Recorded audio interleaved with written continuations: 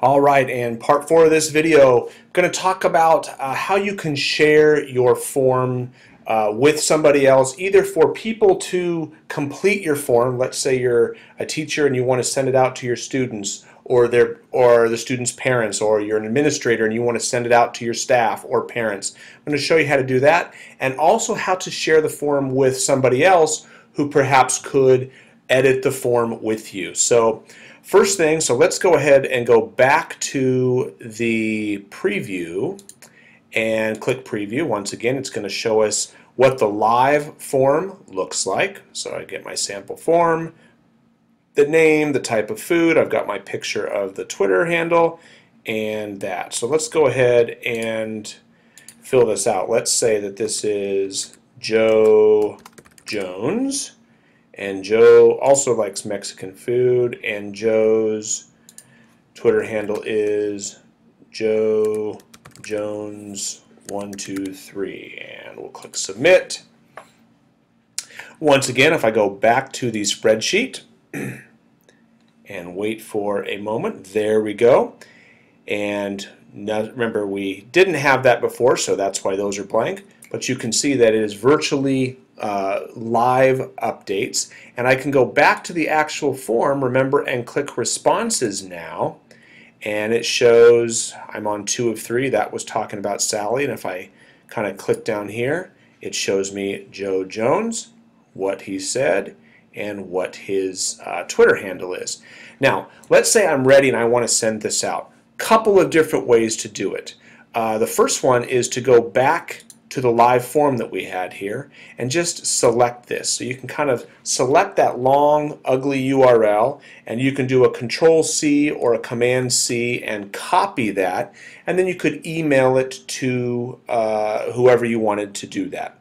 Email it, tweet it. If you have a URL shortener, so you can see right here, I have a Chrome extension, a goo.gl URL shortener, and if I highlight that and then click this, it actually gives me even a shorter URL that's much easier than the long, ugly one that you can see here. So now I have something that looks, I could actually highlight that and copy it and paste it into an email.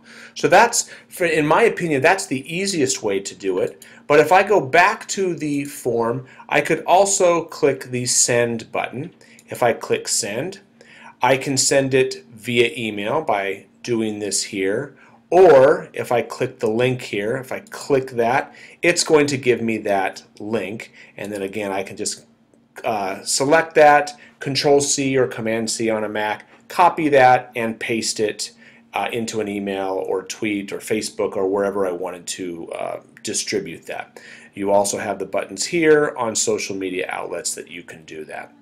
But again, I think that just going in the actual form and copying that is the fastest way to do it. Now, let's say you want to have someone share this form with you.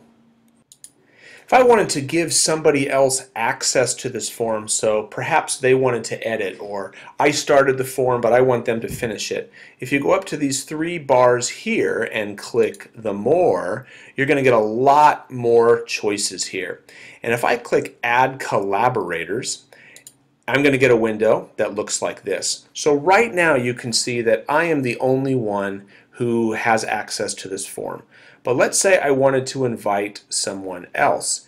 If I wanted to invite people, I could go in here and I could enter their Google account, their Gmail address more than likely, their address. So if I wanted my friend John to have access to this form, I could go ahead and enter his email here, and then I would have the choice. I could give him edit access, or well, on a form it's just going to be edit access. On a different kind of document you might give them view only access, but in this case I want him to be able to edit, and then I would click send and he would get a notification that he is now a contributor to this doc. And when I was done, I would go down. Let me make this a little smaller, and whoops, having a hard time, make it a little smaller again. Oops. Well, I would click send. So for now I'm going to go ahead and click cancel. Oh, and there's the done button. So I would click once I was put that in there, I would click Done, and there I go. I'm going to make this bigger again.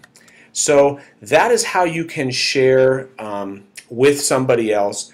Once again, this is just a very bird's eye view of the new Google Forms. If you prefer the old forms, once again, you can always go down, to the little running man here. It'll take you back to the old forms.